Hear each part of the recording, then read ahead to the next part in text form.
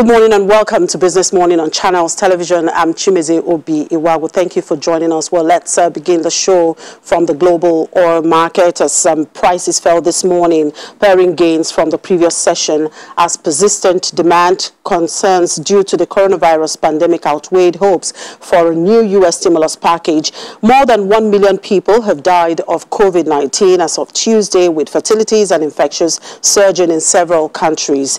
U.S. West Texas intermediate crude futures dropped 22 cents to $40.38.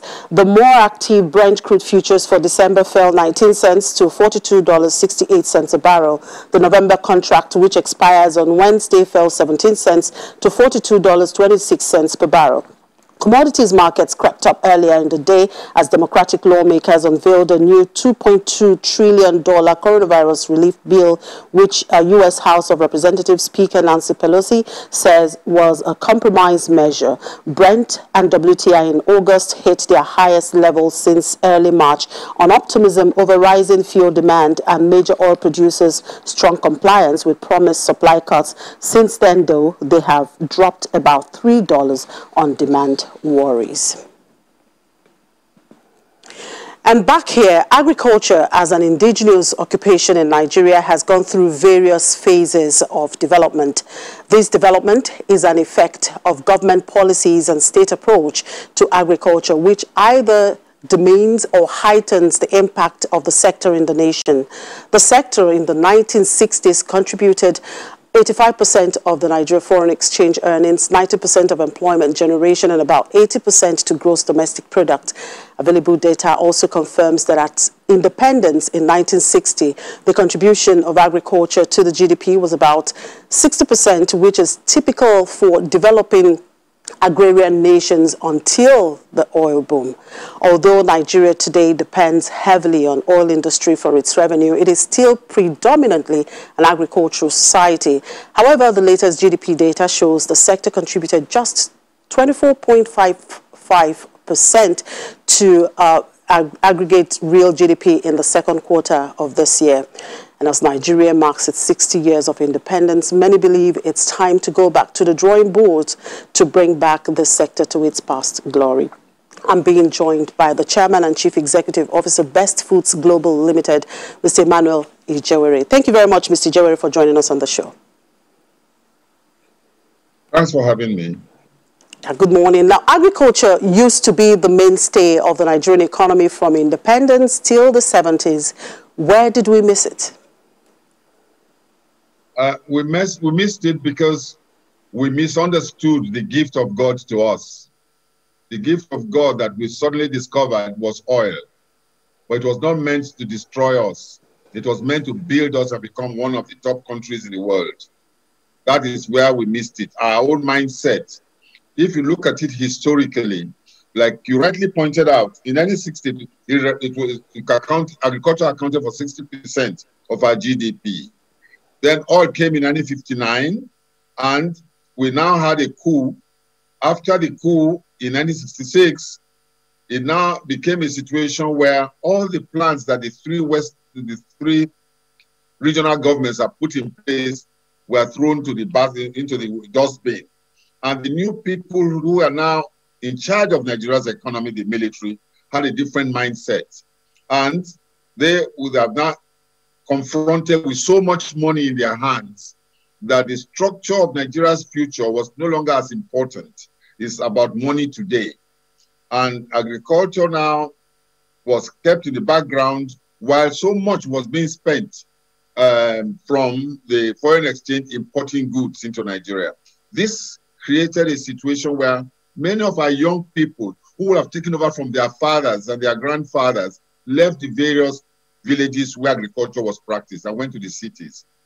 This situation continues to deteriorate until we got to after this, we had a civil war, which was disastrous. After the civil war, we now had a situation where the military tried to do what they could, the civilian government tried to do what they could, but the mindset was still wrong. There was no long-term plan, there was no long-term structure, there was no deliberate belief that agriculture was Nigeria's economic future.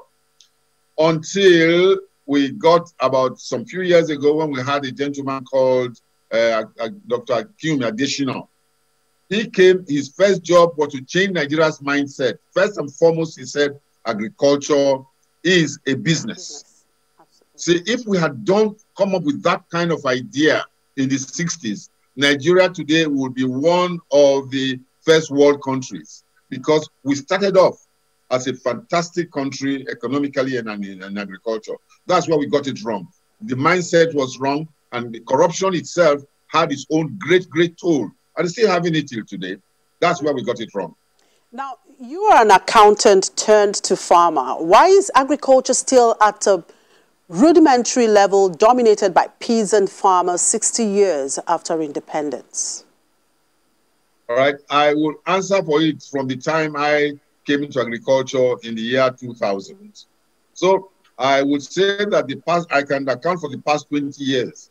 Not 60 years, but I was a young boy 60 years ago. Now, so for my own period, what I have seen is what I just narrated to you, that in the past 20 years, what's happened is that you've had all kinds of interventions, but the interventions meant well, but corruption took over because the people they were intervening to assist, that is the farmers, were old people, uneducated people, hardworking people, and therefore the civil servants took advantage of all those monies. Nobody saw anything that came out of it. A lot of interventions, but those are some of the things that were responsible.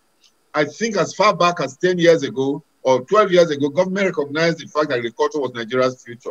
The oil volatility is a great disadvantage to us, and I hear now when you said earlier that the oil price today is $42 per barrel. I think that makes me very sad, because I would have preferred oil to be just $4 per barrel. Then we can come back to our senses. Yeah, of course, you did mention that various governments, of course, have been talking about diversifying this time around, perhaps having realized the fact that we can't just depend on oil. How would you describe the responses of respective administrations since independence towards the growth of this sector, and how successful have they been? I mean, government have introduced several intervention funds to support the sector in the past. We have Agric funds and so on, and we even talking about anchor borrowers, by the present administration. What has been the experience of agriculturalists like you with these funds? The past 6 or 7 years has been one of great hope. Like I said, from the time of Dr. Adesina, a number of people, educated people, were beginning to now reconsider going to agriculture as a profession. It's taking a long time, but it's happening, and there's a lot of undercurrent going on. Unfortunately, one of the sectors of the economy that will have helped drive this, which is the banking industry, failed the agricultural industry. They kept on telling everybody that agriculture was a very risky business. Oil was the best place to go. Well, in actual fact, a particular bank, one of the top first generation banks, for 15 years kept in its report every year that agriculture was the best performing sector in their own bank annual reports. So nobody spoke for agriculture. Because they were all checkered. But what has happened lately is that this central bank stepped in through the commercial agricultural scheme and the anchor borrower scheme. They seem to have now created a new revolution coming on now. All we need to do is to say to the central bank, discuss a lot more with the private sector. A number of well-educated people are coming in, our older generation who sustain this country at the expense of themselves because they remain poor, but they worked so hard to feed us. Nigeria has not suffered food shortage in terms of creating starvation and so on because of these people. And I think they are the greatest heroes we have in Nigeria. These various farmers in the various villages who wake up very early in the morning. They should not be forgotten. In these 60 years, they have sustained us as a country. They have given their lives up. They have remained in abject poverty and have continued day in, day out to go to their farms and send food out. And when it gets to the people in the city, the next thing they price it. And they say, it's too expensive. But they don't know how much sweat has gone into it. So I believe that those people should be honored in these 60 years. Having said that, I want to come back and say that things are now beginning to change. The central bank intervention showed a lot of in-depth thinking. Before now, or before 10 years ago, a number of decisions were taken by government from the basis of supply. But with the new thinking in agriculture, it must be demand-based. The supply-based economy will not help. Produce things that you are not sure whether that's what people want to buy. It does not make sense. So let those who want the goods determine what kind of goods they want and what quantity they want. Those are the things that are changing now, and these are helping the mindset. And more industries will come once they are able to get into this. Then you now have challenges in terms of the post-harvest losses. Nigeria is one of the countries in the world with the highest level of post-harvest losses. Those is very bad and shameful. And as of today, Nigeria in Africa is one of the least refrigerated countries in Africa, not to mention the world. I'll just give an example. India, for example, has a total of about 30 million cubic meters of refrigerated space. Nigeria, as of today, has not. I don't think we've exceeded 120,000 cubic meters. South Africa is 3 times the size of Nigeria in terms of refrigeration. So refrigeration is one area because that's part of the value chain. Like Dr. Additional said, agriculture is not just farming alone. Agriculture is the entire value chain. And you need to get it right at every stage. Not enough to produce. You must be able to offtake. You must be able to preserve them. You must be able to harvest them in a manner that will not destroy them. Those are the things that are challenges that we are facing now. And I think, but I'm beginning to see that the banks are now beginning to take a cue. And they are setting up very serious agricultural desks in their various banks now. And thank God, like I said, I'm so sad when you said to me just now that the petrol price, the world price has gone to $42. I'm very sad. I'm sorry to say that. I'm very sad. I wish I continue to go down to $4. All right. Well, some people wouldn't think so, Mr. Ijewere. Anyway, you talked about value chain. Right. Talk to us about the linkages between industry and agriculture within the context of backward integration. Have we achieved much? We have not achieved much. No, certainly not. But we are beginning to get to that stage now.